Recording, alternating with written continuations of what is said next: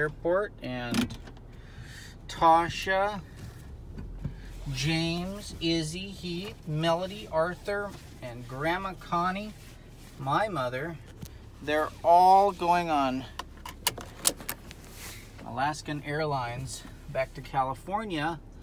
And it's just amazing because it's been so long since the 70s when we were here, and then in the 80s, and 81, and 87. And here it's 2018, and we're still having fun. Healthy fun. And everybody's healthy. Nobody has cancer. No one has any serious illnesses except for age. And it's just amazing. So there they go. They're going in the check-in. And I'm going to go over here and just park for a little bit.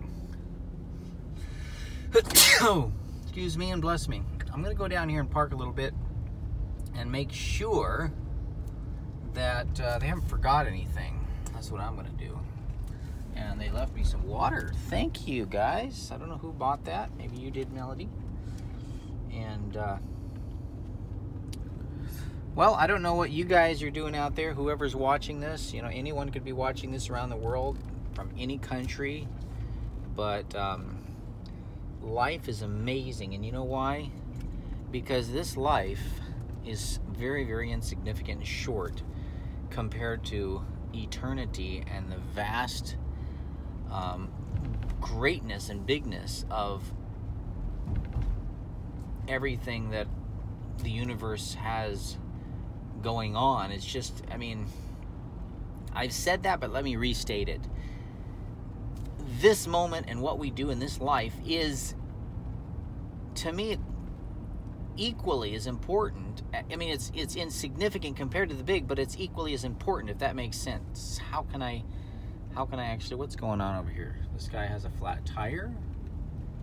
Something happened here. There's food everywhere. He's got a flat tire. I don't know what's going on. Okay, so because this life that we have actually determines what we do. Our choice actually determines. I don't know why I can't get over here. I guess I can up there. They put these things here now. You can't get off into the grass like you used to be able to. So sad. So I'm going to get over here. And I'm going to stop here. And we're going to look at that lava. Looks like a lava tube. So back to what I was saying. Anyway, if you guys are watching from another country or wherever you're at,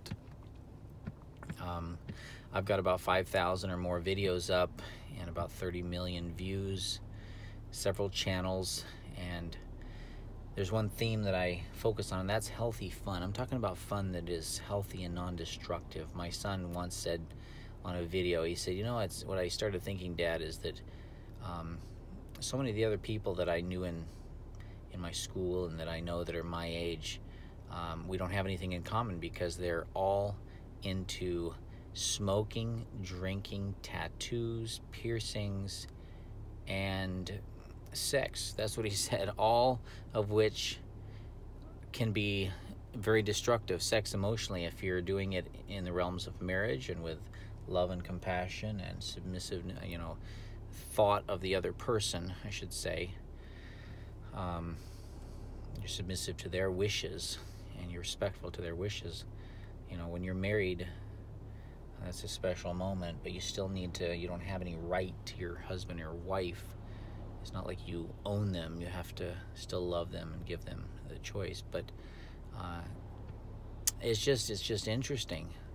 Our choices make a difference, and everything we do makes a difference. So what I will say at the end here is that it's all wonderful, and life is incredibly great because of God. Because of God. God, you know, you can use G-O-D, you can use another word in your language, but basically the one who created everything. He created our brains and left out the ability to even comprehend or understand him, but he put within us a seed. He planted a seed, and through his son, who died on the cross, who we know as Jesus, he has given us a spark of something the substance of things hoped for, the evidence of things not seen. That's faith, Hebrews 11. We know that God exists because we see and we feel and we experience him working in our lives. And those of you who know God, who know Jesus, you understand what I'm talking about. There's no religion on the planet except the belief in our Savior who died on the cross that can take a criminal, a hardened criminal killer, to their knees, to tears, and literally break them down to where they are so weak in earthly realms, but so strong in a heavenly ground, to where they could go from being outraged and enraged to kill someone to where suddenly in their mind they are ready to give their life for someone they don't even know. God does that through Jesus. And if you want to experience that kind of a transformation in your own character and life, just right now, just say with me, "Dear Father in heaven, dear Jesus, I give you my heart, I give you my soul right now. I give it to you. I am yours.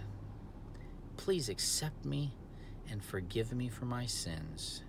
In Jesus' name, amen." That's it. And just do that every day, but do it right now. And let God show you through his goodness what he can do for you when you do that. It's not the religion that saves you. It's God, the one who created you. Call it whatever you want.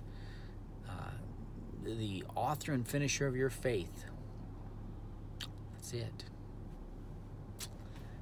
God bless and take care, and Lord, protect my family as they travel. In Jesus' name, amen.